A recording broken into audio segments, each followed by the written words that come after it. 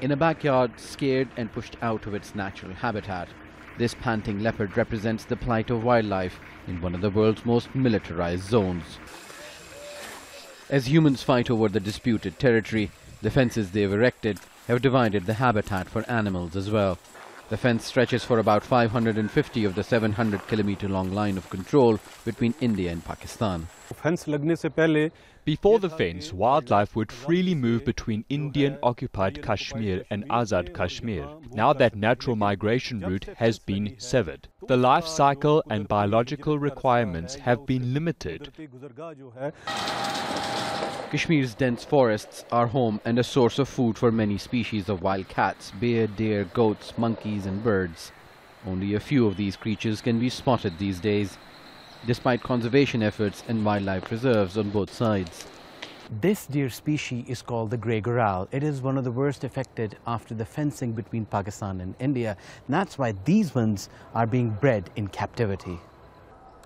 And after 15 years, just 5 grey gorals exist in this 12-hectare reserve. Because of the fence, many species in Kashmir are stranded on either side. Their numbers have dwindled and their gene pool has shrunk. Small population breeding means they go through genetic changes. Higher population and greater crossbreeding makes them strong. In addition, the cross-border fire which results in fires also has an impact on the wildlife. Mountain pheasants are also vulnerable. The ones being bred in captivity have to be regularly checked because in aviaries they don't develop the natural immunity which birds acquire in the wild. The speed of population growth is another threat. As forests shrink, wildlife is affected. People use trees for firewood and construction.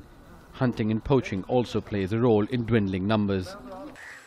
Conservationists warn that without cross-border collaboration, many species are at risk, such as this baby leopard, which got hurt trying to cross the electrified fence. Her last breaths are a reminder to humans. The fight for territory and control is destroying the very land they're fighting for. Osama bin Javaid, Al Jazeera, at the line of control, Pakistan-administered Kashmir.